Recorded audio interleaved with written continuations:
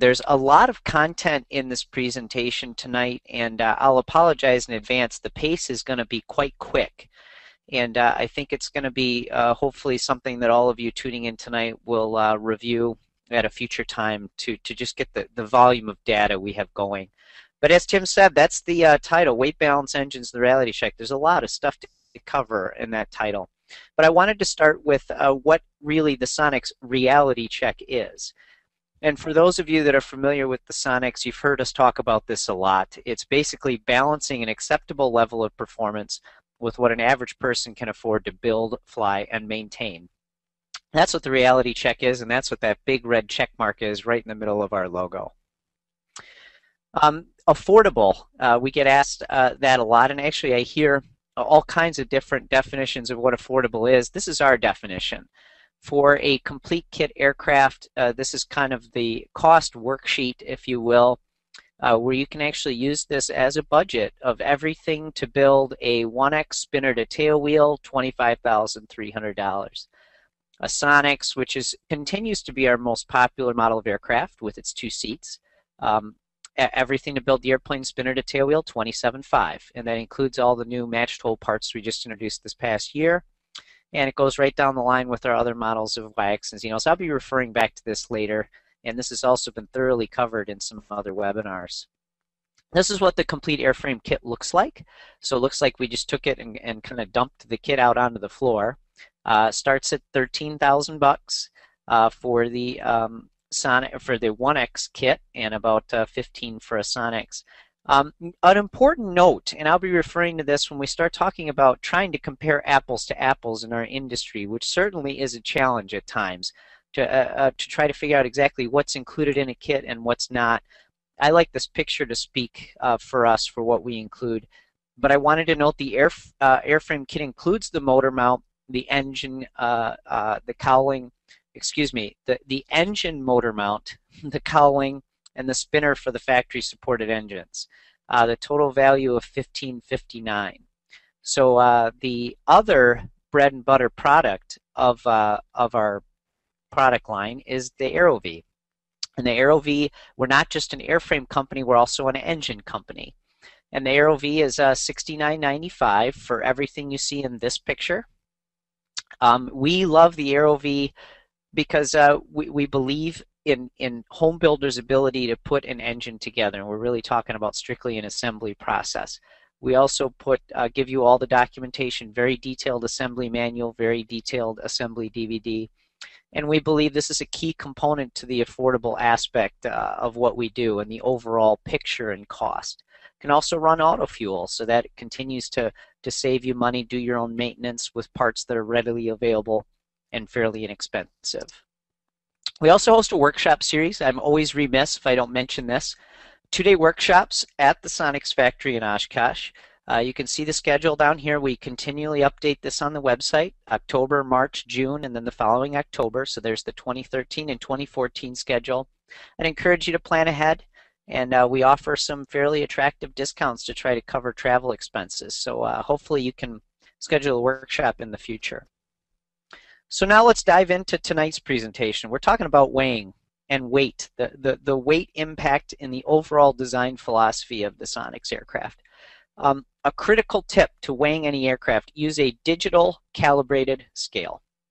We have had many, many cases of Sonex aircraft losing weight simply by moving over to one of these calibrated scales. I know it's quite commonplace for an EAA chapter, for example, to have a grain scale or a different kind of scale that you use and has been used for years. But when we start getting into lightweight, lower weight aircraft, it's very important to have accurate instrumentation. I also want to talk briefly about aerobatic capability.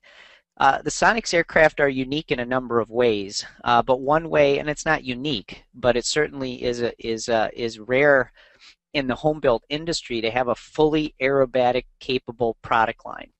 The entire Sonex product line is robustly engineered to be fully aerobatic at solo operation and utility for full gross. Utility category would be plus 4Gs.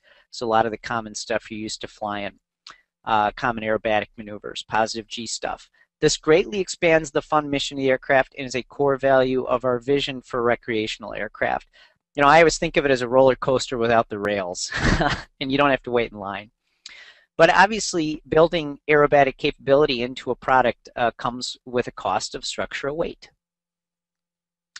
Sonex prototype number 1, I'm actually going to go through all of the factory aircraft as they sit in our hangars right now, and we've spent quite a bit of time the past couple years as our prototype fleet has increased. We actually have 10 flying prototype aircraft in our factory, which also makes us fairly rare in the industry. But on the left-hand side and the right-hand side, these pictures are the same airplane. You can look at the end number, 12 Sierra X-ray, 12 Sierra X-ray, now known as SX1 is how we refer to it. When this airplane first flew, and you perhaps first saw it in the pages of Sport Aviation back in 1998, it had a very early model 2200 Jabiru engine, a hand-carved wooden propeller, a brushed finish, not even polished, just brushed, with a painted cowling and wheel pants kind of to match as best we could.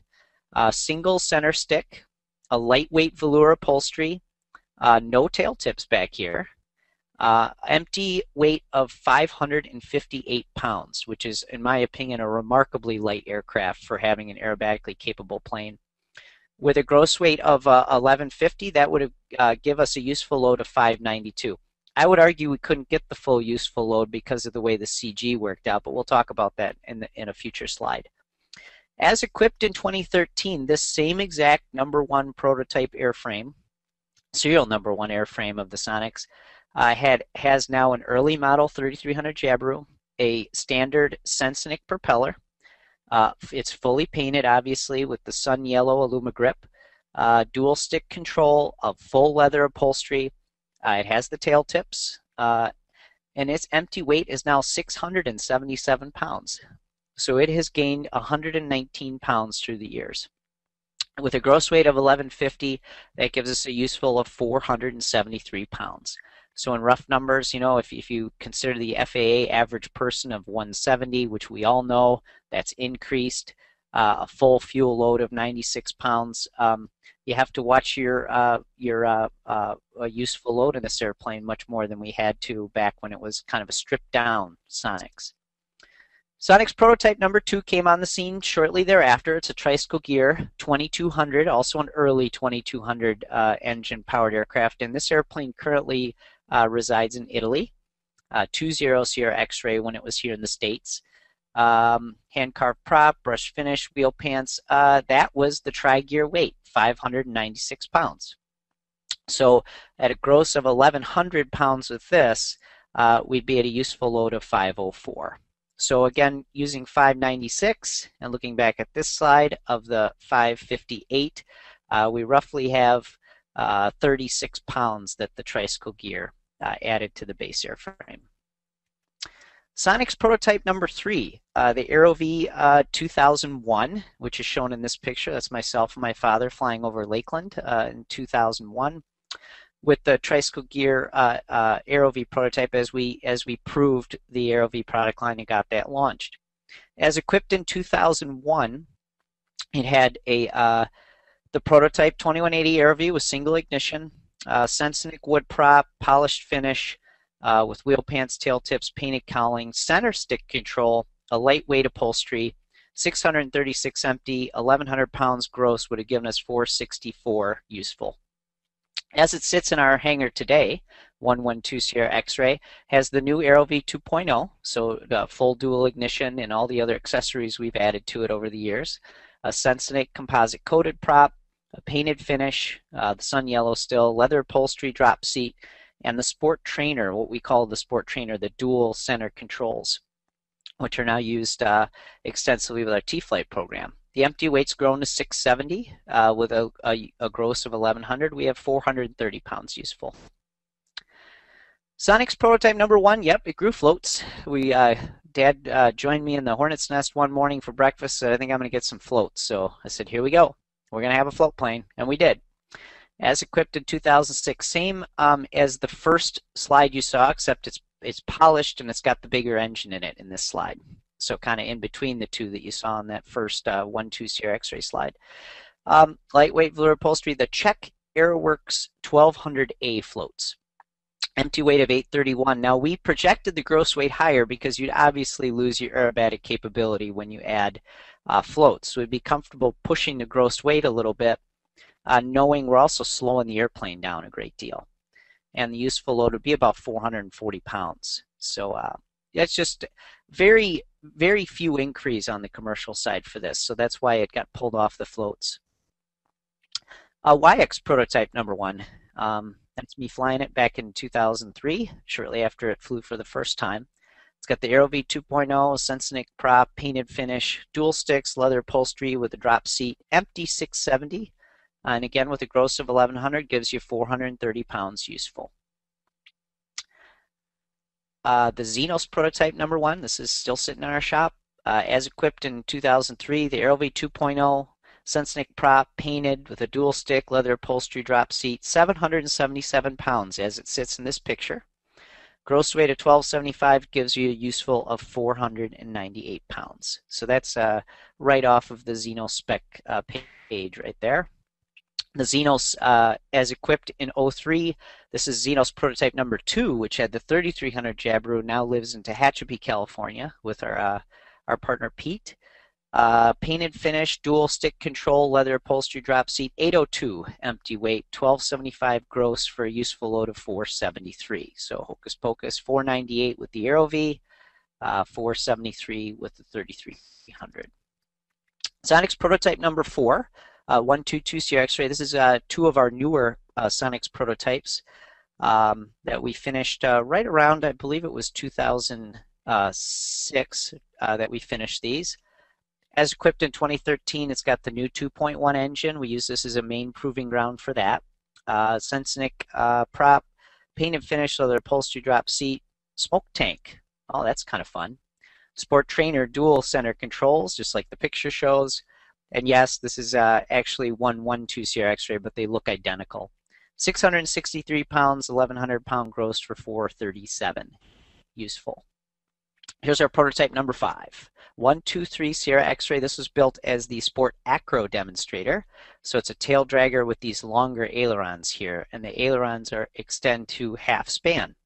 And now if you buy the standard kit, you get the long ailerons and the long flaps. You kind of choose your own adventure with this. As equipped in 2013, it's got the 2.1 AeroV, Sonex prop, painted finish, leather upholstery with a smoke tank. Of course, it's a Sport Acro, got to have a smoke tank. Single center control, 650 empty, 1,100 pound gross for 450 pounds useful. 1X prototype number 1, near and dear to my heart. This is covered extensively in its own webinar, so I'm going to kind of breeze through this. But as equipped today, it's got the AeroV 2.1, Sonex prop, painted, textured nylon, so a lightweight upholstery, 584 empty, 950 gross for 366 pounds useful. So you can fit a fairly large individual and a full load of fuel in a 1X, no problem. And a 1X prototype number 2, the tricycle gear. Really all a tricycle gear does is add weight. It doesn't really, you don't take anything off the airplane for a tri-gear, you just add it. This one does have the long wingtips, so that adds a little bit of weight in wingtip. Sonex prop, 2.1 AeroV, and a textured nylon upholstery for 609 empty. So our tri-gear 1X is 609, our standard gear 1X is 584. We'll be covering that in a little bit.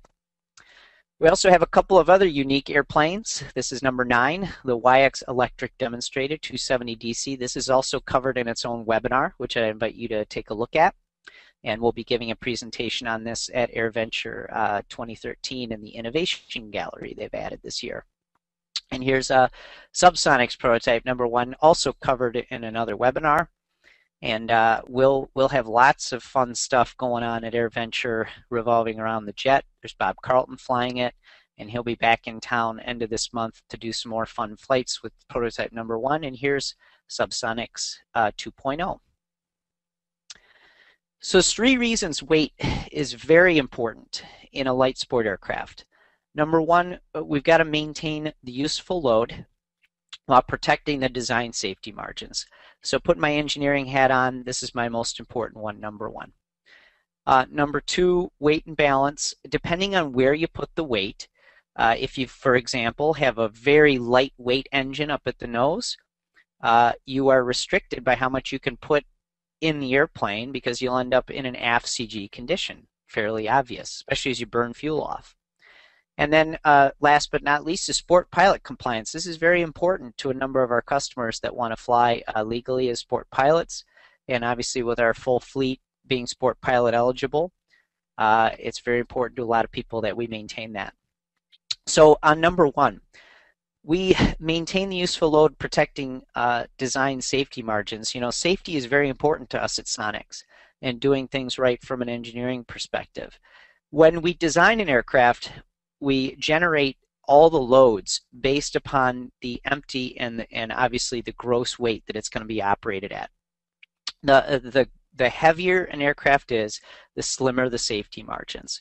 So when you take a gross weight, for example, and you just boost it for the same wing area, same structure, you start cutting into those critical safety margins. And when we talk about doing aerobatics, for example, with a botched aerobatic maneuver, you can put momentary loads on an airframe that are quite high. And the last thing we want is for somebody to compromise that structure simply because they overloaded the aircraft by increasing the gross weight. So we've got to hold the line on just what the gross weight is. It's very, very important to me personally that we maintain the safety, great safety record of our aircraft. Weight and balance. The further away from the CG you get, so a CG range is actually shown in this 1X weight and balance arm diagram with the 20 to 32% of the wing. So that's what these two lines are, 20% to 32%, to 20 to 32%. So when I do a CG calc, I start with a point just in front of the spinner, and I take all the arms and the location of the wing and calculate out what that CG range. So imagine this a big old fixed pendulum, if you will, and you load a teeter-totter. And I've made a lot of progress as a design engineer when I cut out all the crap and look at this 2D side view and think about everything in terms of where it is in relation to that CG range of the airplane. The further away from that range of the airfoil that weight's placed, the harder it becomes to operate in a CG range. So back to our other example, if we have a fairly lightweight engine up here, and we want to still have full fuel load, which resides right here, and we want to put a fairly big person in there along with some baggage, the aft CG becomes quite critical, and you really have to watch it. Conversely, if we put a fairly heavy engine up here in the nose, now we may be able to take the battery, for example, and move that as far back as we can to counteract that. But you can only get so far. So if you put a heavy enough engine in there, you're going to be pushing the forward CG limits. So very important to keep that in mind as you think about alternative engines in these airframes. Sport pilot compliance. The clean stall speed is the exact criteria that we're talking about for sport pilot. It's primarily dictated by pounds per square foot. And obviously with a fixed wing area, a heavier gross rate will increase the stall speed and can jeopardize sport pilot compliance. I mean, we're the kind of company that does things right. We've thoroughly tested our airplanes with all the published numbers. We can say with 100% certainty we are sport pilot compliant in all those configurations. But where we get concerned again is when people start pushing that gross weight up without thinking about maintaining that compliance, and you can get yourself or the second or third person down the line into some trouble by pushing it out of that envelope. So now the real meat of this webinar, we conducted a very thorough study to weigh almost every builder option for empty and useful load impact, starting with the nose of the aircraft and working aft. So I'm going to kind of power through these slides in fairly rapid succession, and this one you might want to watch a few times as we go into high speed mode. Here's what our standard Sensenik composite coated prop, 8.8 pounds on the scale, drop about 0.3 pounds for the wood, 8.5. The ground adjustable, which has the integrated spinner in it, 9.5. Not bad, guys at Sensenik, as usual. They do a fantastic job. And then I've just been flying this Helix propeller out of Germany, and it comes in at about 9 pounds. That's a fully composite two-piece propeller. The engines in alphabetical order. So this is what I know a lot of you are tuning in for tonight, is kind of a discussion of what we believe are kind of the engines that would be options for you and are options for you. And we conducted a survey of our, and this is kind of a neat industry, we're friendly competitors. It's hard enough to do what we do without having to worry about personality conflicts and people being unpleasant. So we've approached them, our own competitors, for ramp weight, displacement, price, rated horsepower at a specific RPM, and the other items that would be needed for a firewall forward package. A very important disclaimer, Sonex Aircraft does not specifically endorse or recommend any of the engines I'm about to discuss for our products other than the current factory supported options. AeroV 2.1, factory supported engine, discussed thoroughly in many a webinar, I think a couple of them. 175 pound ramp, 2180cc displacement, 80 horsepower, 3400 RPM. Price is $69.95, and the items for firewall forward, the motor mount spinner and cowling are all included in the airframe kits as we've talked about. There's the same slide I showed earlier, $69.95, lower overall cost, and something that you're putting money in your pocket every time you maintain this engine with readily available service components. And the firewall forward, you have this in your back pocket. We've got 8 of these installations at the Sonex factory, so it's really convenient for us to be able to help you with firewall forward concerns and a real dialed-in package. Important to keep in mind. We've added a couple of options lately: the Nicosil cylinders, which take another 10 pounds off, and the assembled prop hub service, which has been quite popular for those that don't want to mess with it. I've been doing a lot of AeroV 2.1 turbo testing. Haven't heard much, but there's a lot happening. This is our test cell. I took this picture today. Ramp weight, 199 pounds, which is what we're projecting. Same 2180cc engine, and we'd rate this at about 100 horsepower at 3,300 RPM. Price is TBD. It's not a product yet. It's not a promised product, but it's something that we're working hard on, and you're about to see why. Now, other alternative engines that have been discussed, that we've heard discussed. Continental 0200, kind of the quintessential experimental engine on a lot of early home builds. Ramp weight of 215 to 230, displacement of 3277 cc, so like a 3300 jab. 125 horse at 2800 RPM, and this is just a range. I know it'd be hard to pin down an exact price, but 25 to 28,000. Now, we don't have a motor mount for this, cowling, cooling baffles, any of the firewall forward stuff worked out. Not to mention the Sonex cowling would come down and align something like that, split the carburetor and the oil sump in two. But there's no Continental engines known to have been installed in a Sonex airframe. If you know of one, I'm interested in hearing about it. I'd love to see pictures. I'd like to see how they did it. But I'd be very positive. I saw this discussed on our e-groups as of late. A big propeller has to be used. When you try to develop power at 2800 RPM, we simply don't have the ground clearance. We only have about 8 inches of ground clearance with a 54-inch prop. So obviously a 72-inch just can't be done. So again, you'd have to be looking at boosting RPMs in order to make power. The engine model Corvair. This has also been discussed heavily. I know of installations that have been done.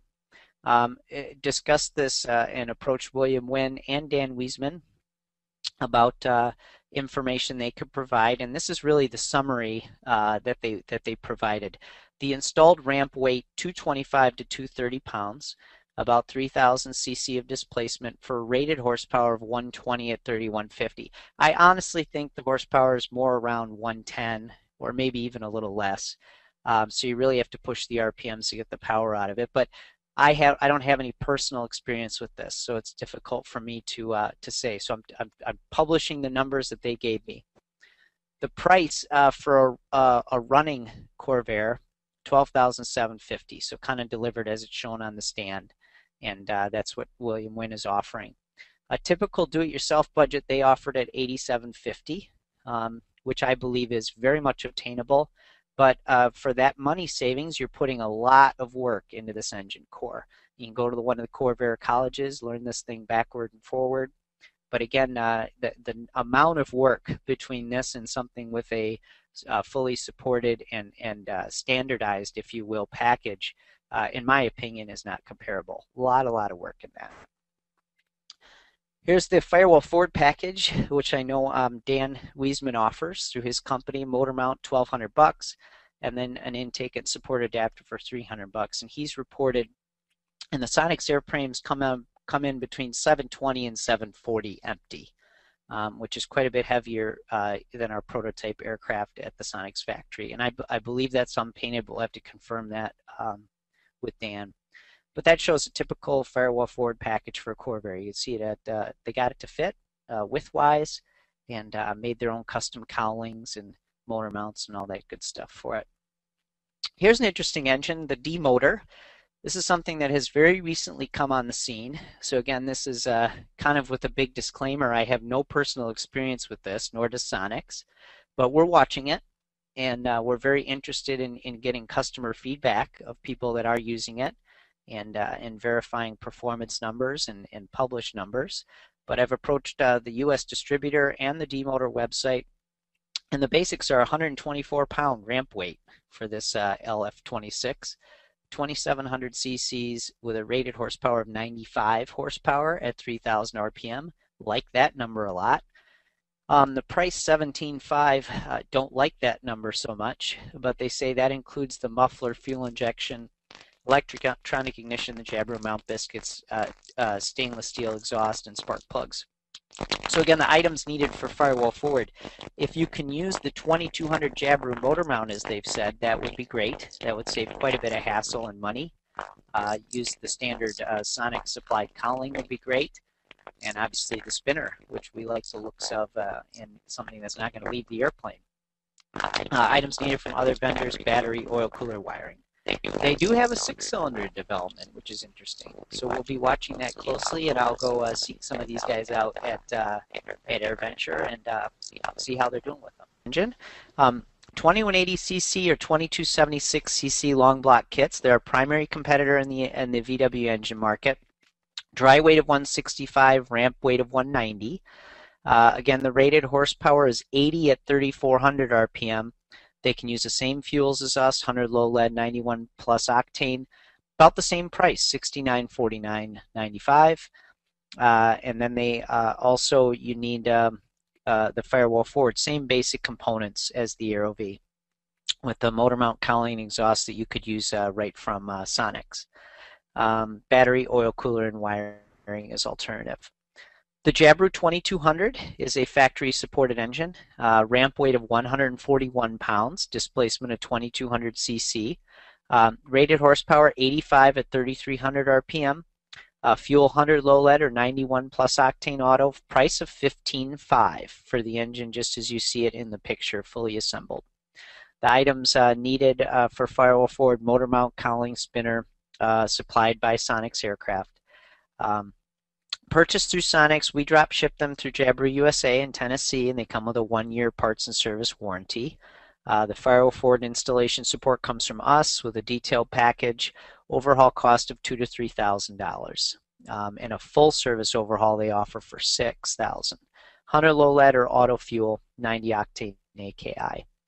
The Jabra 3300, a fully supported Sonex engine. Ramp weight of 184, displacement of 3,300 cc, all of 120 horsepower at 3,300 RPM. $19.9 is the current price. Items needed, same thing: motor mount, cowling, spinner, all supplied with the Sonex airframe kit. Same exact numbers at the bottom for the warranty and the drop shipment.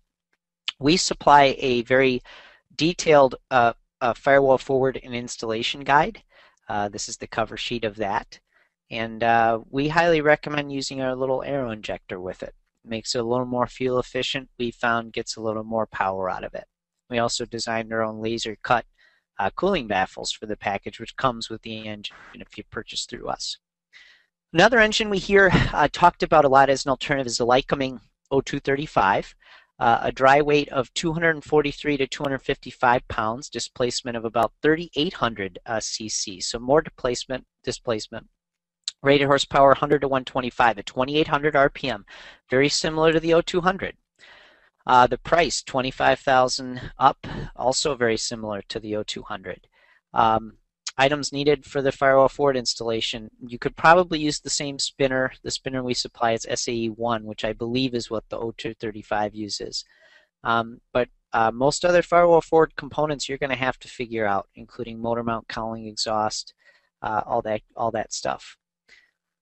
So again, no Lycoming engines that I know of that have been installed in the Sonex airframe. That's got to be mainly due to the weight and the same design criteria of the 72-inch diameter propeller to maximize the efficiency and the power of the engine. We saw this engine at Sun and Fun this year. It's the MW Fly B22L, very new. I think it was just in Sport Aviation 4 or 5 months ago, Tim, if I recall. Dry weight of 185 pounds, ramp of 220. Displacement of 2201 cc, dual overhead cam powered engine. Very interesting approach to the engine. They can use the same auto or 100 low lead, price 17.5. We're seeing kind of a pattern in this price range. Items needed, pretty much the same stuff as some of these other alternatives. Going to have to figure out a motor mount, figure out a cowling. Probably you'll be able to use the spinner, but that's it. It's going to be a very unique installation. The RevMaster R230, another competitor of ours in the VW world, they've rolled out this R2300 at 170 pounds dry, 190 pounds ramp, which is about the same as the Great Plains. 2180 cc. They say 85 horsepower at 3,200 RPM with 100 low lead or 91 plus octane. 7685 is their price, but that's assembled and test run. So that's what they've been pushing lately, is an fully assembled product. Items needed, the spinner again could be used, and they do also say that the same Sonex VW motor mount and cowling will work. So very similar in what they offer. The engine model, Rotax 912. This is definitely one we get asked about a lot, and especially now that the van's RV12 has decided to use the Rotax, they ask about it in a Sonex. Obviously, the Rotax can be installed and flown in a Sonex. These are just some of our builder installations that have been done primarily in Europe. Ramp weight of 173 pounds with the exhaust. And then depending on what you need for coolant, according to the Rotax folks and Phil Lockwood, who's become a good friend of mine, it depends on how much coolant you try to put in the engine of what that weight is going to end up at. But that's in the range. Rated horsepower of 120 at 3,150. Price is 16,000-ish. Items needed for the firewall forward. The spinner probably wouldn't use that even because of the three-bladed propellers that people have been using on them. And they typically have the integrated spinner. But most other firewall forward will need to be fabricated, modified. So quite a bit of firewall forward work involved with this installation. And here's another Rotax 912 install. You can see this builder chose to actually make his own custom cowling and move up the thrust line a little bit. But there's at least 3 that we know of, all flying with the 3-bladed props. Now, Rotax recommends a minimum 68-inch diameter propeller, and as we've discussed with propeller clearance, that's an issue. So that's why these 3-bladed props are, I believe, what the builders have chosen. But you can go a little higher power on these Rotax as well, 18.6, with the new EFI fuel-injected Rotax at 25.2, which is almost the completed cost for a Sonex with an Aero-V engine. Approximately the same ramp weight as the 912 UL. And the UL power, this is also an engine we've been watching for a while. Ramp weight of 160 pounds, so right in the range that works, 2592 cc's. This is a picture from their Facebook page showing an install in a 1X, which is in progress, I understand. 107 horsepower at 3,300 RPM, like those numbers. 100 low lead or 93 plus auto fuel. And the price without radiator and exhaust is 16.7. The items needed for firewall forward, same thing, probably use the spinner from your kit, otherwise it's going to need a custom motor mount. Probably will be able to use the cowling. In fact, I know you can use the Jabiru cowling with a minor modification to give you a little bit of clearance in the sump area and maybe up here at the top. But the 1X cowling shouldn't need much mod at all. At least one UL power installation underway. I show that one. They do have the IS models at a little more money, $20,000, $25,000.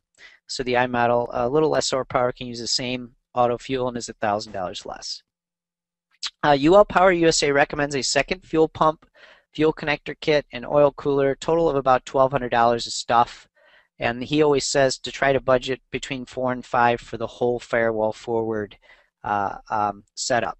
So numbers will be similar to other non-Sonex supported engine installations, depending on how much the builder decides to do themselves, like a lot of things. Okay, the Viking Honda. This has also been talked about a lot on our list. This is a builder here who's flying in California with his. Ramp weight of 200 pounds with exhaust oil and accessories. That's from supplied by the Viking website and email. Displacement of 1497 cc. They rate the horsepower at 110 at 5,500. They say the fuel or advertised 100 low liter 92 plus auto fuel, and a price of $11,995. And here's a firewall forward kit that they offer. I know of at least 3 that are flying. The firewall forward packages from Viking include the motor mount cowling propeller spinner, fuel pump module, exhaust, cooling systems, all for $49,220. So again, that same $4,000 to $5,000 of stuff to complete the firewall forward installation. And this is an interesting note when we talk about Volkswagen engines. One of our competitors, particularly for a while, was recommending this aluminum crankcase, and I never understood that because of the weight difference. We've had great luck with these magnesium cases at 23.8 pounds, and here it is on the scale at 43.2 pounds for the aluminum case. So a huge weight penalty. For my opinion, no technical advantage. So there's 3 basic categories of engines, and we really cut to the chase here and summarize. We've got kind of one category of our VW-based 80 horsepower engines that run from $7,000 to $8,000. We have a higher power with a higher weight and a bit more money, with more action, in my opinion, required by the builder firewall forward. So the Corvair, the Viking, the Turbo Aero V. Turbo Aero V actually works with our standard mounts, so that's kind of separate from these two, but they run from $10,000 to $15,000.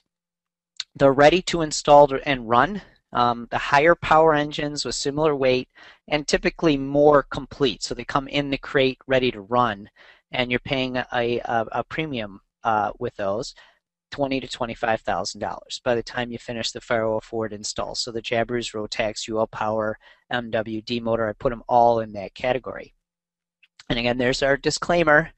I am not, this is information we've compiled, and I certainly invite you and encourage you to do all of your own research to verify everything we're presenting tonight. And again, this is dated material now, so the minute we present this, pricing, specifications subject to change.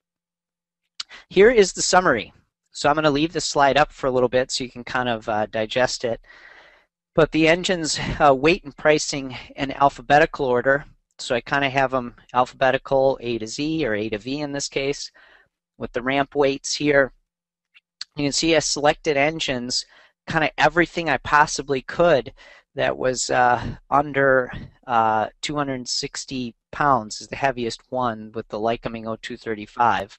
And I think that's just impractical for the Sonex. But these are the prices for what is offered by these current companies. You see the wide range in those numbers. Here is it sorted for you, depending on what your interest level is. This slide has it in weight from low to high. As we discussed earlier, the lower weight engines are not necessarily an advantage if it means that you can't use that whole useful load. So 124 pounds for the D motor all the way up to the big Lycomings. And the Corvair is probably the heaviest one that has actually flown in a Sonex. And now the next slide is sorted by price. So if you're really a budget-oriented person, these are the three categories I kind of put them in. The three VW-based, if you will, same basic core parts. These are our competitors in the VW market. I feel personally we have the best weight. We offer the most complete assembly manual. We offer, in my opinion, the most advanced package. And for about the same price of Great Plains, a little less than Redmaster, of course, they're offering that as a assembled product. Corvair, U-Assemble is up there as well in the budget side, but again, I think the level of work with the Corvair is a magnitude larger than the other three.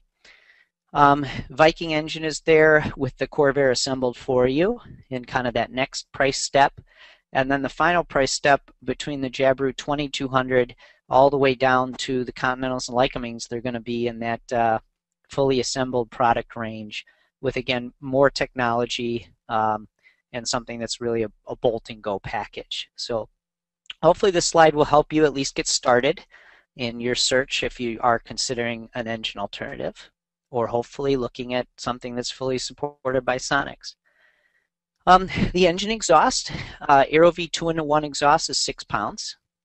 So now we're again moving back. We did propeller, we did engines, now we're moving to the firewall forward.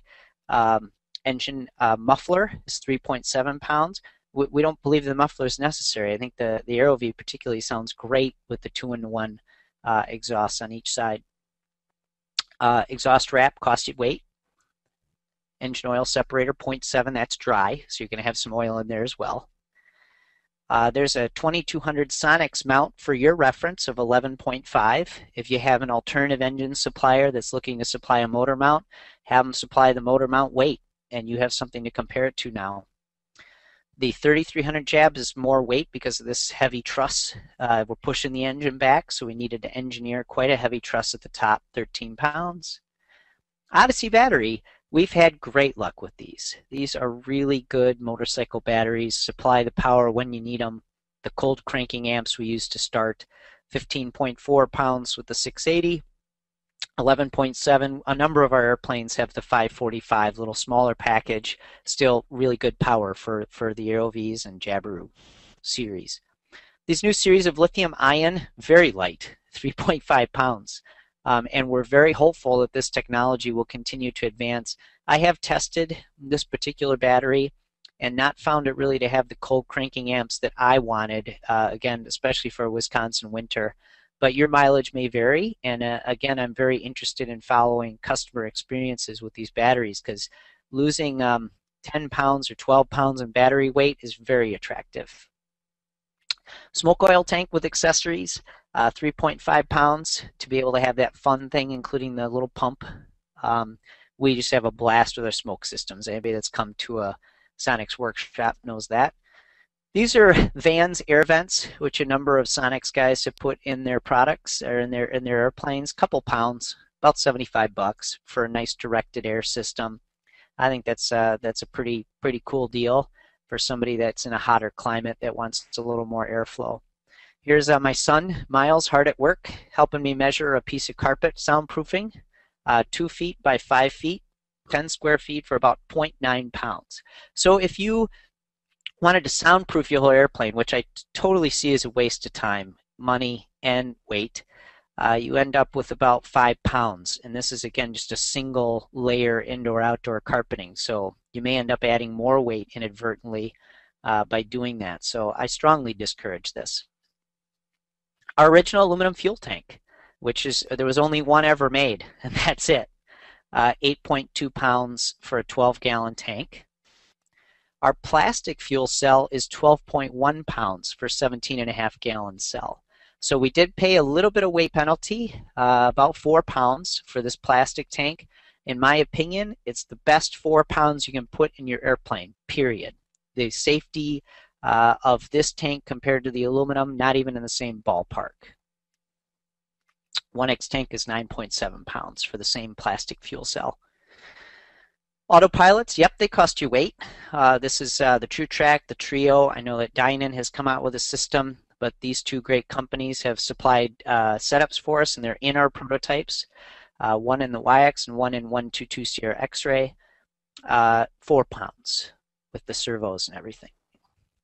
MGL Instruments, in my opinion, the best game in town. We use them in all our airplanes now.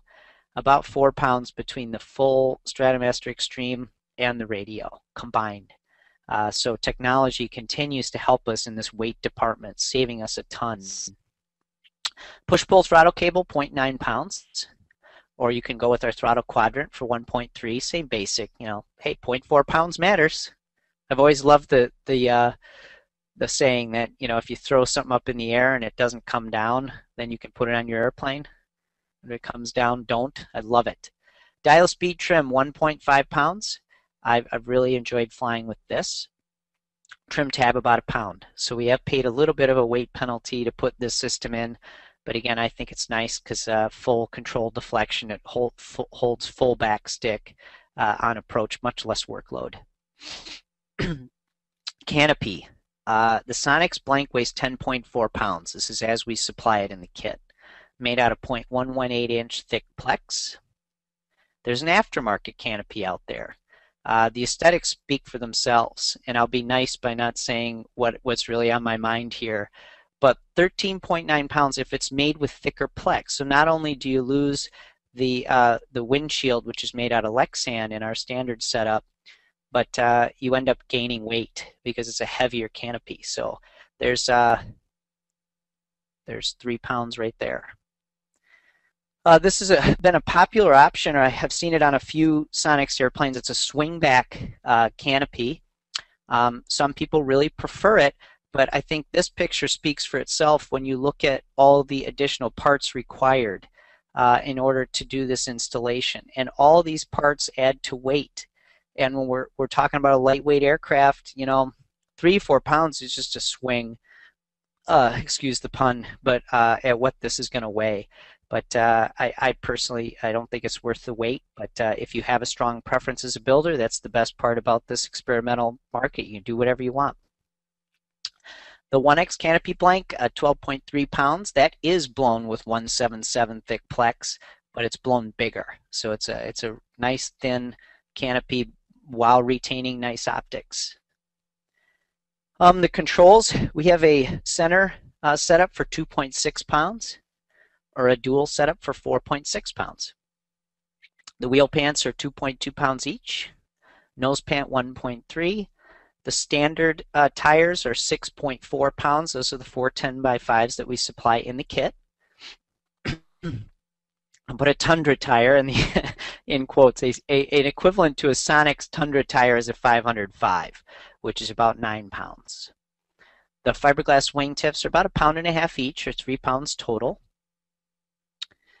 Compared to the aluminum wingtips that are still in the plans, if you want to go with those and save yourself a little weight, those are about 1.8 pounds total compared to the 3 for the fiberglass. So this installation, in my opinion, is easier and cleaner. Mechanical brakes are 3.3 pounds. The mechanicals with machine drums, 4.2. The hydraulic brakes are 4.9. So just a little bit more for our hydraulic brakes. But for those that want more stopping power, this is a pretty elegant system we just released recently. Toe brakes, I put 3 to 4 pounds as an estimate. Again, I think this is a huge step backward for the handling of the aircraft, but we'll cover that in a little bit. But you can see the complexity that you can add with a toe type system can really add up to weight. This is the ideal pilot right here, this guy. He's 14 pounds there. Now he's 28 pounds. So I just say I want to design an airplane around this guy. That would be a really cool airplane, a lot of fun. And here he is driving a little electric vehicle with his cousin. Will I fit? Unfortunately, we are now Miles size. So we end up having to make airplanes, and we do in fact make these canopies and these entire cockpits fairly large. So I haven't met a lot of people, a handful, maybe 3, that have not fit all 6'9" or taller in the 1X, but that gives you an idea of what you can put in. So we like to be able to allow for the payload to carry a heavier individual, a larger individual, and that all starts with the build process. The 1X upholstery, 2.9 pounds. Can't get much lighter than that. The Sonex textured nylon upholstery, 7.9 pounds. These are both factory offerings. Used to be a factory offering, 7.3, so a little more. The Sonex leather upholstery, 12.8 pounds. Wow. That the leather upholstery adds up. And that's a center stick version. You put a dual stick version, you push that weight a little higher. Sonex seatbelt, 2.4 pounds. 1X seatbelt, 2.9. Always fly with shoulder harnesses. I think you've heard that from just about everybody. And then we have a center seatbelt, which is kind of a crotch strap, if you will, for 0.7 pounds. Baggage bag, as we offer it, 1.8. A duffel bag with the nice EAA logo, about 1 pound. If you want to just sling a duffel bag behind the seat, I love it because it's easy to throw your stuff in and lightweight. Paint. Here's a big one. The 1X gained 16 pounds in the tail dragger and 22 pounds in the tri-gear, so I gave that a range. And I know our prototypes gained between 22 and 30 pounds with their paint jobs. Now this is painted by a professional shop, so they paint airplanes for a living and are very careful not to lay too much paint on. And that's where we got the lighter weight. Now if you pour it on, do multiple coats, multiple colors, I think your weight is going to go up from there. And there it is, pre-paint, 562 to 584. So that's where I got the 22 for the 1X. Interior prime. The interior surfaces are about the same area as the exterior surfaces. So if you do a heavy coat of interior prime, you're paying at least 10 to 15 pound penalty in the 1X and at least 15 to 20 in the Sonex. I just don't see that it's necessary. I've seen it in a few cases. I understand why people want to do it. But if your airplane's going to be hangared, and particularly if you're going to paint it when it's complete, I just don't see that extra weight and hassle is worth it. So I'd recommend holding off. But it's your airplane. You do what you want.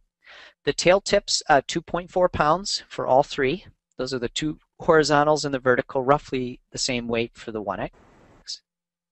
Tail wheel of 1.1 pounds, and now we're almost finished with our weights. A 5-inch tail wheel of 0.9 pounds. This is just a little plastic caster that won't last a long time, but it's also very cheap, so you just replace it every once in a while.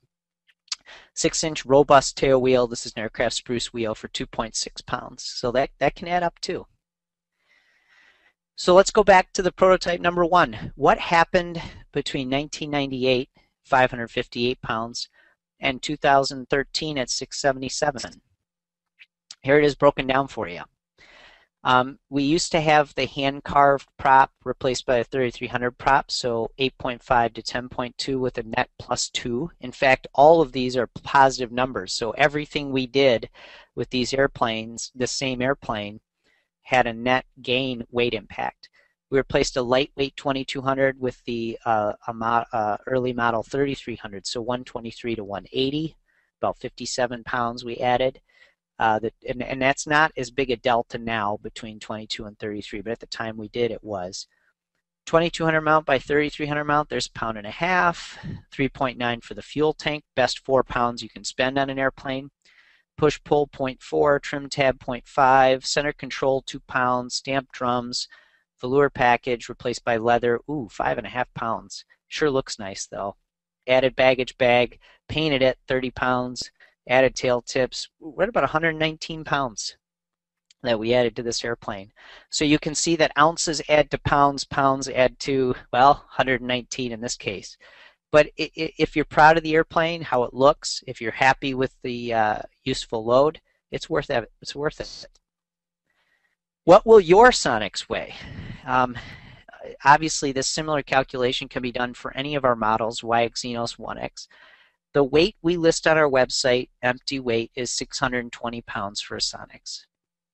That's for an unpainted, standard gear, AeroV powered, center stick, digital instrumented Sonex.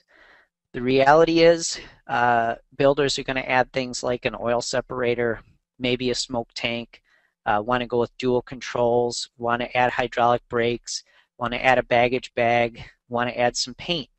So it's very realistic to be building a Sonex at 651 pounds. That's what the airplane in this picture weighs, our Sport Acro. With a gross weight of 1,100, you got 448 useful. So with this slide, I wanted to show you that if you upgraded to a tri-gear and also wanted to go with an alternative engine that maybe added 20 to 25 pounds, you're going to end up with 686 empty and only 413 useful. So in light airplanes like this, these options and these alternatives can really have an impact. Again, there's the total cost worksheet. We've covered that enough, but I think that the $69.95 for the Aero V with all the firewall forward stuff we offer in the airframe, I think that's very hard to compete with when you start looking at alternatives and the additional time and effort required. I would love for every single one of you to come and fly one of our factory birds. The Sonex T-Flight program, it's only been around for 3 or 4 weeks now, and it's just been a huge success. We've had a great time with it. Our chief flight instructor, Joe Norris here, came to us from EAA.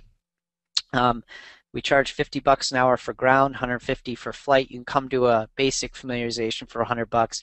I would love for you to do it. In fact, the most common comment we've gotten so far is as guys have gotten out of the Aero V powered airplane, they go, that was the Aero V powered airplane, and they're very impressed with the performance. And that's what we talk about when we talk about an acceptable level of performance for a clean, lightweight airplane. Can't say enough good things about the Sonex staff, and they're really a resource for all of you to use as you go down this journey of an exciting journey of possibly building your own airplane, or if you already are, looking to have questions, and they have answers. So I encourage you to reach out to our very capable, kind, and accommodating staff to do so. Here's the contact information. I'm going to leave this slide up for a little bit. Basic website. There's a telephone and tech line and fax line and all that good stuff. Please come see us at AirVenture. They have a huge AirVenture presence, and come on out to a Sonex workshop soon. And with that, I'm interested in some questions, Tim. Great, Jeremy. Jeremy, thank you very much. We did get a number of questions that have come in, so we'll start right in with them then. And let's see. Paul has a question here first. He asks, are the Aero V and the Sonex ethanol compatible? A very common question. No. The 10% ethanol is fine. I don't consider that to be a showstopper. I've flown with it myself. Whenever possible, I would strongly encourage you not to use ethanol-based fuels. But that's just me. I did try to fly some E85 and it didn't go well. So I don't recommend it. Okay, great. And question here, one of your first slides showed the load test on a wing, and the question is, how much load was there on that wing, and what wing was that? Sure, I'll pull it up for you, and let me know, Tim, if this goes haywire, but I'm going to go ahead and pull up the actual slide. I know which one you're talking about. That was the 1X wing test that was shown in that slide. And that particular slide showed a weight of 10,300 pounds, is the answer to your question. So I wanted to make sure I could find the slide here. I apologize. Oh, I'm not as sharp tonight as I usually am, Tim. Sorry about that. Here we go. So let me pull that up. And can you see that?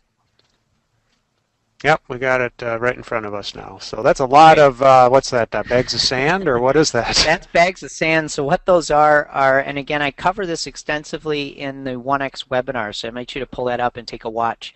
But these are 50-pound bags of sand, and they are stacked up to simulate the air load on the 1X wing. So this is actually a center 1X fuselage and outboard wings. And the forklift here is completely off, and it's the guys that helped us with this test. I mean, we got our workout. We figured out we lifted well over 100,000 pounds that day in 50-pound increments.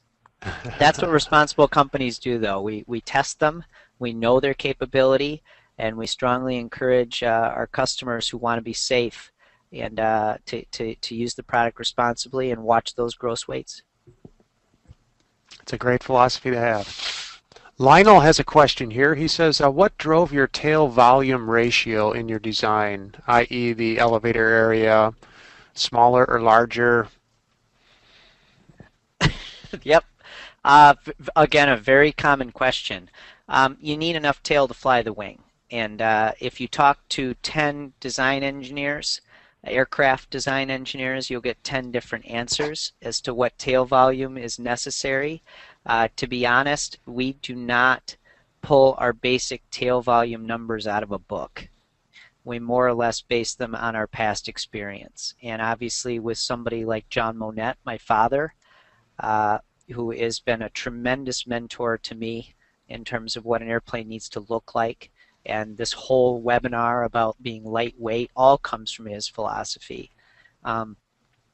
It drives, we use the Sonnex, we use the Monterey, we use the Moni, we use the Sonex when I'm developing the 1X. So it's all based on those ratios. It's not something that's readily available in my opinion. Okay, Brad is just wondering, have you thought about using the new Lycoming, the O233? We have looked at it, and that is the lightweight Lycoming. And to be honest, I have talked to him, and I think it's something that we'll watch closely, and I'd like to see more of them out there for sure. Again, the weight is a challenge, even with that that light sport Lycoming. The same criteria we talked about before with the big prop requirement to kind of maximize the efficiency of the engine. Kind of what my father always says, horses for courses. And the guys at Lycoming designed the engine for this style of prop. And if we can't accommodate that in our designs, it's just not a good fit. Jerry says he was one of the first to order and receive the ground adjustable prop. He said it was recalled for testing. Is the prop again available? Not yet, but I have been testing it on 122 Sierra X-ray and now have moved it into the test cell. So let's see, without giving all my cards away, look for an announcement soon. Yeah, and okay. By the way, Jerry, appreciate your patience and apologize for that, but it came down to the Sonex philosophy is always to make sure a product is where it needs to be before we responsibly sell it to customers. Tony asks, is the 1X with standard tips Sport Pilot compliant? Yes. The question was, let's go to the two 1X slides here. I'll slowly go to those. And this was also covered extensively in the 1X webinar. This is what the short tips, if you will, look like. They'd be fiberglass from here to the tip. And it is Sport Pilot compliant if you are under about 225 pounds. So full load of fuel, U225 to 230-ish, no problem. You start getting into the heavier loading and pushing down onto this 950-pound gross, and I would recommend going with the longer tips to ensure Sport Pilot compliance. And that's why the longer tips exist. When you buy the kit of the 1X, you actually get this long tip, and you choose your own adventure. You cut it down or you leave it full length. Okay, Stephen asks, he says, Hercules Propellers in the UK produces carved wood props for amateur built and light sport. These are tailored to the engine and airframe combination. Have these been considered for Sonex aircraft? Absolutely. I'm quite familiar with them, and believe it or not, that's a friend of ours, an AeroV Flyer. And those propellers are gorgeous. I think it boils down to we're, as a factory, really focused on the mass production, if you will, capabilities. And the reason we've had such a wonderful partnership with Sensenich, which you see on the nose of every one of our factory props, is they're able to deliver a consistent product on a volume basis with a known performance standard. But there's obviously no question that there's a bunch of different propeller options out there. Some of them are, how do I be polite about this? Some of them are snake oil salesmen. So you have to be very careful. But most of them have been in this business for many years, understand engines, understand aircraft, and will really deliver the product they promise. So again, it really boils down to a mass production product, and Sensenich is able to deliver, bottom line. Okay, Richard says you showed a top-mounted oil cooler on an AeroV engine. Will this work with the Sonex cowl? The answer is yes. You do have to, that top-mounted cooler is actually installed currently in this airplane. And that top-mounted cooler is also installed in this airplane. So we actually have two of the top-mounted oil coolers that are currently flying in a Sonex prototype and a WAX prototype. And it'll work. I still recommend the standard cooler setup, which is to use the oil pump we supply and mount the cooler to the bottom of the engine. A little cleaner, a little easier to install, and it works. Cool. All right. We've had a number of comments in here about the AeroV Turbo, and just wondering if there's any more details you can share about that.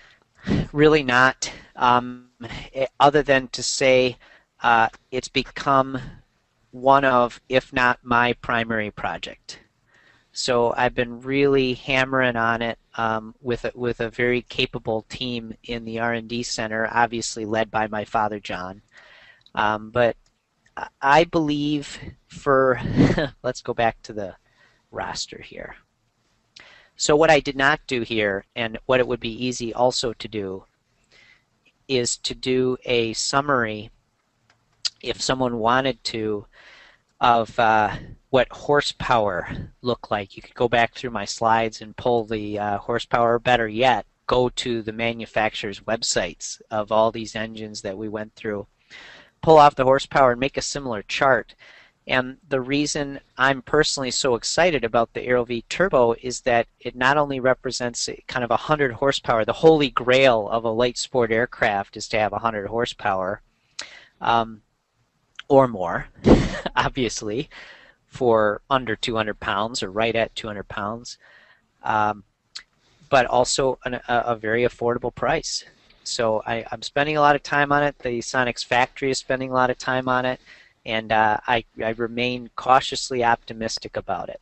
So hopefully I'll have some news, or we will have some news for you soon.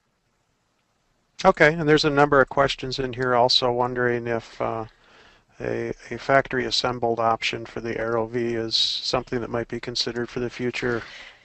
It's a question we fielded a lot, and my answer to the question, and our factory answer to the question, remains that there is no better way for you to save money than to assemble your own engine. I promise you that I do not consider myself to be of a superior mechanical aptitude, but I've worked hard at improving those skills and learning as much as I can. And to be honest, I don't believe that you can save much more money than doing stuff yourself. And especially when you get into the maintenance of an engine, if you've assembled it yourself, and we're talking about assembly work, who's more qualified to do it and maintain it, and you fly behind it, you know your engine. Alan is wondering, why are some gross weights 1100 and others 1150? Yeah, that's a common question as well. That goes back to this slide about the acceptable level of performance. So what we decided after crunching the safety factor numbers is we decided we would be comfortable as a factory publishing an 1,150-pound gross weight for the 3,300 Jabiru powered aircraft. And the reason we were comfortable with this, you're talking about this number right here, is that you have 120 horsepower up front. So on a hot, humid day, with a fully loaded aircraft on a short grass strip, it sure would be nice to have a little additional power to get up and out. And we felt crunching those numbers, we'd be comfortable with 1,150 pounds with that 120 horsepower component. Dropping the horsepower numbers down to 80 horsepower, and this is in error for this airplane with the 80 horsepower. This would be an 1,100-pound gross weight airplane. We're not as comfortable, meaning it doesn't have that power safety factor. It does, however, mean that there's nothing structurally different with this 1,150-pound gross Sonex. So you're cutting the safety margin, so you got to be more careful with this airplane in high G situations. Okay, and Michael's kind of following up with that. He says LSA gross weight is 1,320. Sonex is 1,150 with the Jab 3,300. Is this due mostly to structural limits, or is the weight limitation more a factor of keeping stall speed at LSA limits? Yes and yes. The answer is yes to both of your questions. The gross weight number, so we did not pick a gross weight and design back the airplane into it. We actually looked at what the engines weighed, the structure weighed, what we could do with the airplane, what our wing area would be, all that, and we designed the airplane to be LSA compliant or sport pilot compliant given those numbers. So all three of the factors come into play that we covered earlier. You can't push gross weight higher if you expect to be sport pilot compliant. If we went to a 1,300-pound airplane gross weight with the same structure, you obviously would not be capable. The same structure is not capable. And from a weight and balance perspective, where is that weight going to go on? Where, if the same structure, where would you use that 1,300 pounds? So all three of these come into play as an answer to your question. Okay, William wonders how much weight does the use of temper foam in the seat upholstery add? I think it would be a very useful weight addition. Yeah, and that's one, obviously, I think you'd have to watch your load cases, and maybe a good solution with temper foam would be to make it an add-on cushion. So you kind of have your base upholstery that you fly your recreational missions with, or you fly with your buddy when you're more fully loaded. And then maybe for your longer cross-country or your flight to Alaska, which Bob Barber is currently doing in his Sonex 3,300 powered. By the way, we've had two guys visit, I think one for sure has visited all lower 48 states and the other one's close. So it's false to say Sonex isn't a cross-country airplane, and I understand and agree that might be weight well spent. I've picked up some temper foam, and I would say probably 3 or 4 pounds, but you'd have to verify that yourself. Okay, and Paul's wondering, is polishing lighter in weight than painting? Absolutely yes. Polish doesn't add anything to the airplane. Negligible weight to the airplane. So the lightest Sonexes I've ever seen are polished. Okay, Rick is wondering, for weight and balance on cross-country flights, can we bolt a 20-pound weight up front to allow 20 pounds additional in baggage? It just depends on the case. So if you wanted to, I'm just going to go back to the engine stuff here. If you wanted to, it depends on what your limiting factor is. So if your limiting factor is CG location, so you have a nice light engine up front, which I believe was where your question was coming from, then most certainly you can bolt some weight up front to gain useful load and to gain the ability to put baggage in, of course. But if your governing criteria is gross weight, and you've hit the limit, the 1,100 pounds that I'm comfortable with as an engineer, 1,100 for the 80 horsepower, 1,150 for the larger horsepower, um, don't add the weight. Okay, William has a question. He says, what are the most important considerations for engine cooling in places like Arizona, where it was 105 degrees today? And he's in the cooler part of Arizona. Sure, and that is a criticism of air-cooled engines, and that is certainly a limitation of air-cooled engines. When you do get into hotter climates, they are more of a challenge to keep cool. But I'll tell you, I have flown all of the products you've seen, and in fact, look for some published on videos, flight videos coming soon, showing me flying our product line. But I've flown them in 95-degree heat with 90% humidity. I mean, literally, we've flown them, and they've stayed cool. So I think that's a matter of sticking to a known setup and working with the Sonex factory if you have any problems. Any tips that you can share right now about the installation to try and maximize cooling? Follow our printed instructions. Got it.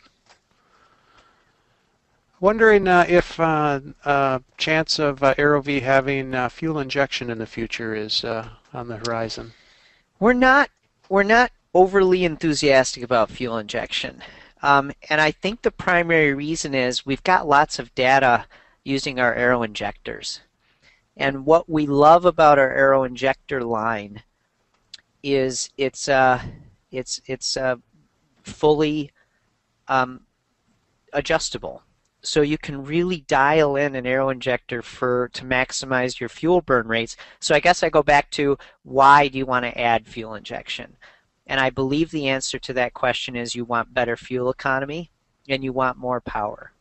But I would challenge anyone to set up an aero injector system with gravity fuel feed, no fuel pumps, no nothing. That's less weight. That's another system that can fail. But compare that to a really dialed in fuel injection system, and I think you'd find you have some very comparable fuel burn numbers and performance. Okay, and Dave is wondering what's the real difference in stall speed from 1,100 pounds to 1,150 pound gross weight? Not that much. Not that much.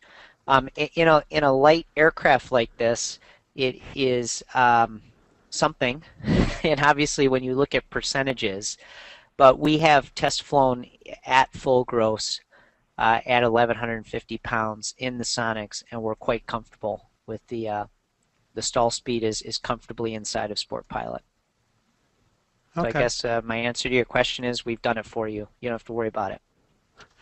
David says, would you consider scaling up beyond Sport Pilot limits to private pilot standards, a similar design larger? Sure. Yeah, who knows what the future holds? You know, we're a company. Sonex Aircraft is a company that has a, let me go back to my contact slide here. But we're obviously in the business of selling airplanes.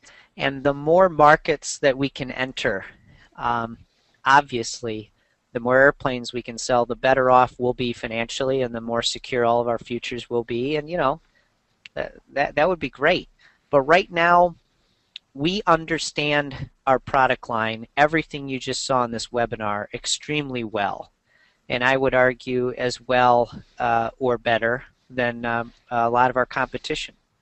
And that's what makes us a special company. We're, again, combining the airframe with the engine, constantly looking around to improve the airframe, to improve the engines. And the logical expansion of our product line is to get bigger. However, the last couple of years, we actually made the company a little bigger by going smaller, by building the 1X.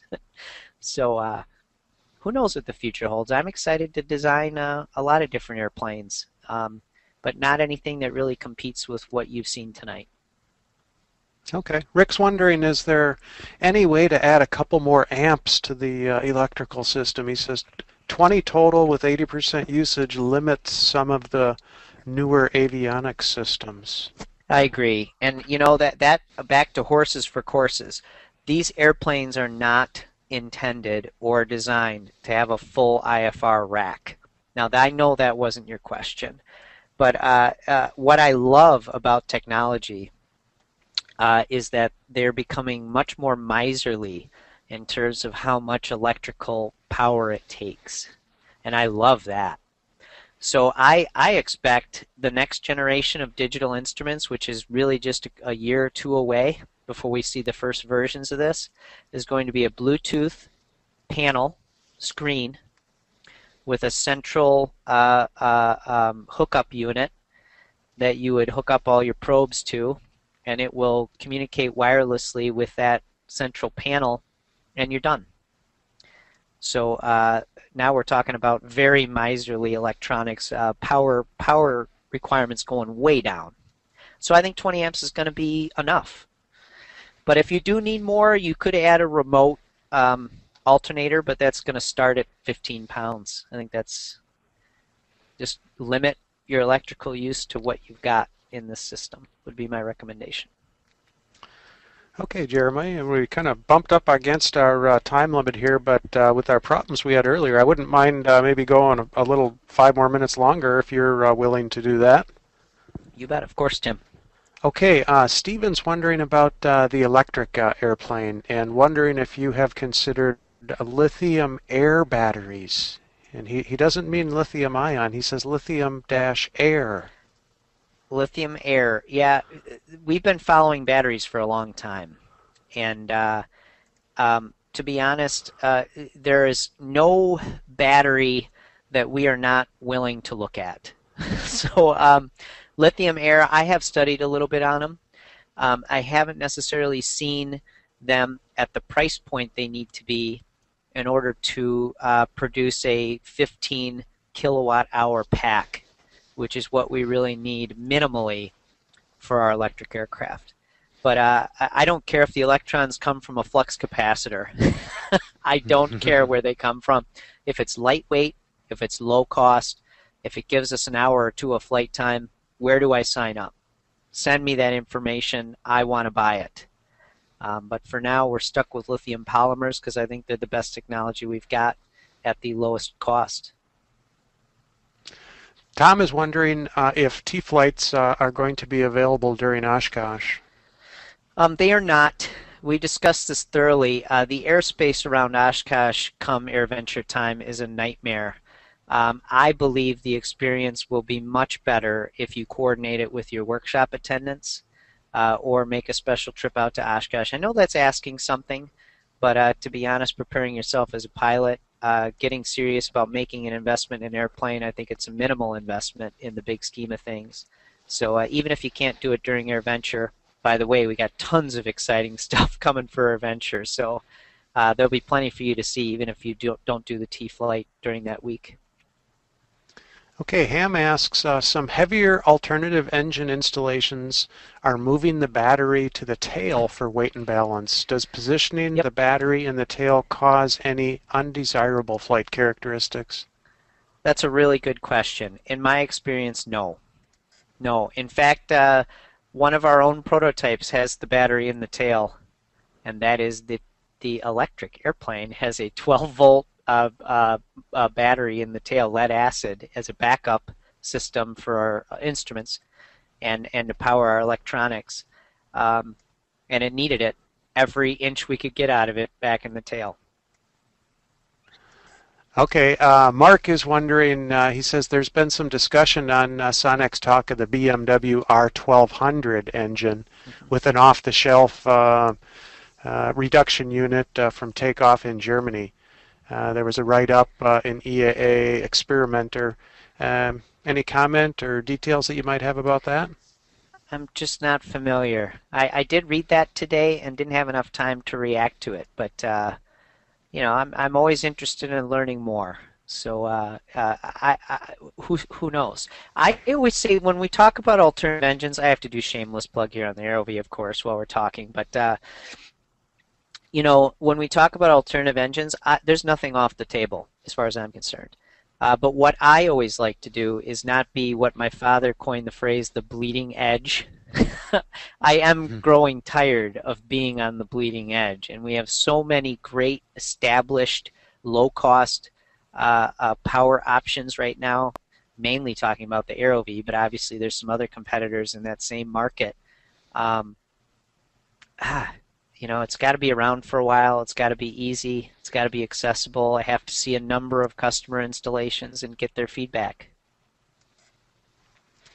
Derek is wondering if the 1X style cowling where it has the valve covers exposed, if that's available for a Sonex. You could do it in a Sonex. If you just put the Sonex 2200 Jabiru cowling on, you could probably just cut out the valve covers. But I think it's pretty cool looking too myself. But yeah, that just not necessary at this point because we supply the right cowling for it. Once you start working with fiberglass, you'll know why. We're very happy to just use what we supply. Okay, do you recommend the MGL gauges without any backup steam gauges? Yes, I fly all of our airplanes that way. Yep. Excellent.